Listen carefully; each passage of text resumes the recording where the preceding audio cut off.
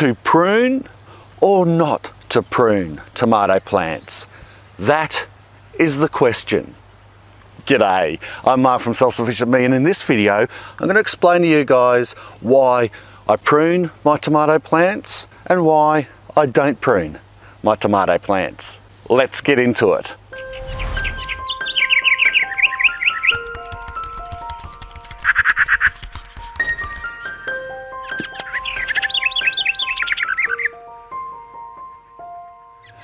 There are several things, markers, timings, instances that I look for whenever I'm thinking of pruning or not to prune my tomato plants. And the first one is the type of tomato plant. Basically, there are two types of tomato plants. An indeterminate tomato, which grows up and keeps growing like a vine. And you can see how this one is about 1 metre long now, and it's starting to be trained along the top of this trellis for the fruit to grow and hang down. And this will keep producing leaders that will lead out from the middle of the branches and just keep going and growing and keep expanding if you let it. And then there's the other type of tomato plant, and that's the determinate type, which is this type, and they grow like a bush. Bushy, maybe no more than perhaps 1 metre tall. Let's start with the indeterminate type of plant. These are mostly indeterminates that are growing on this side of our trellis. And you can see that I've really stripped the bottom 2 feet on most of these plants completely away. There's hardly any foliage at all. And you can just see trusses of tomatoes sticking out here like, you know, shags on a rock, basically, because there is nothing there to hide them. And in general, I will prune indeterminate type plants as a rule, because they do tend to get out of control if you don't control the growth of the plant. On this side, these are all determinate type tomato plants. And as a general rule, I don't prune these much at all, because if you think about it, they have a limited height anyway, and the more you prune off them, the more you're going to just retard the growth. And if they're only going to get to about 1 metre high, you don't want to take off more limbs, because that means you'll be producing less fruit, and that's not the purpose of growing a tomato plant, is it? It's to get as much fruit as possible on that plant. So these, yes, they usually do need staking and support, especially when they start getting laden with fruit, but generally you don't prune them back. The second thing that influences me about when I prune and when I don't is, are we growing anything underneath the tomato crop, such as these beetroot here, or salads or herbs?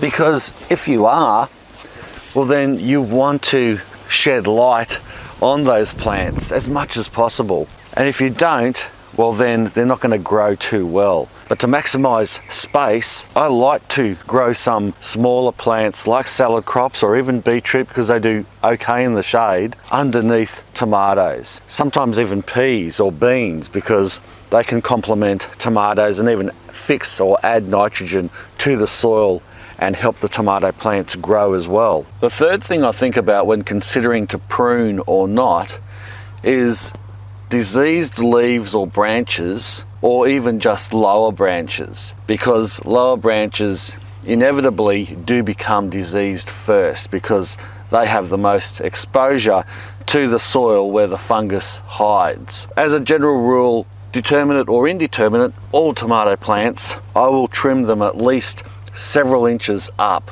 from the base so that these lower branches don't touch the ground. And you can see here a great example of these lower branches starting to become diseased, and these leaves, and the other leaves up the top here disease free. So what I'll do now is I'll give you a quick example of how I do just simply trim the base around these plants to limit that disease spreading.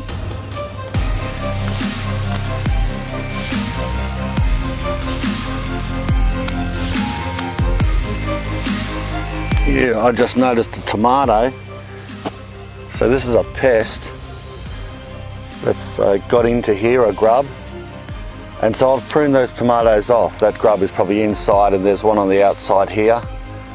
That would grow into another one and that'll just eat more, ruin more tomatoes one by one. So even pruning the odd tomato that doesn't look right or got a hole in it will help as well. That'll get eaten by ants or birds now. There we go, that's much better. All cleaned up, aerated in the middle here, leaves, branches off the ground, and I got rid of any leaves or branches that I saw with even a slightest sign of leaf disease. And that should stay that disease for longer. It won't stop tomatoes getting overpowered eventually by disease, but it will slow it down considerably. And this is a good example to lead me on to the next point of pruning or not pruning. You can see this is an indeterminate variety. It's growing large and it's creeping out, and I'm holding it up with twine here and there and tying it to this structure. But I'm not training it to just one stem. I've let it grow wild, and the reason for that is that's the only tomato there. I'm letting it branch out a bit more to get some more fruit and let it have a bit of free rein. Why not? Tomato plants are designed to do that, to sprawl out. I'll just show you the contrast. Back over at the trellis there, you can see that I'm pruning them quite savagely at the base and also chopping the branches off them to stop them sprawling out over each other. Check out these two growing side by side. These are both indeterminate. They're money makers. So they'll grow to a medium large size tomato. And you can see they're quite close. They're within around about 8 inches apart. Normally you'd plant tomatoes maybe 40 centimetres apart. That's the standard grain, but you know, I hardly ever go standard. I like to squish in my plants, but there is a compromise I make, and that is I don't want these bushing together, otherwise too much humidity, too much moisture, not enough aeration. If it was a one plant here like over there, I would just let it branch out more, perhaps have 4 or 5 branches, but because they're growing so close together, I've trimmed them back. And you might say, well, why don't you just put one plant there then? Well, that's a good question.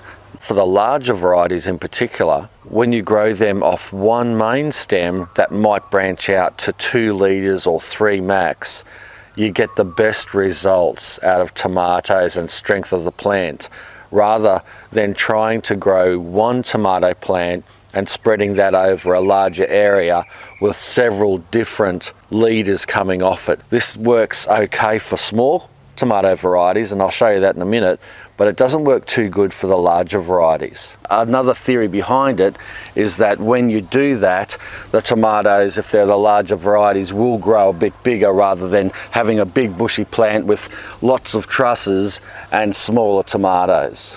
And the last thing I'll talk about pruning or not to prune are the exceptions.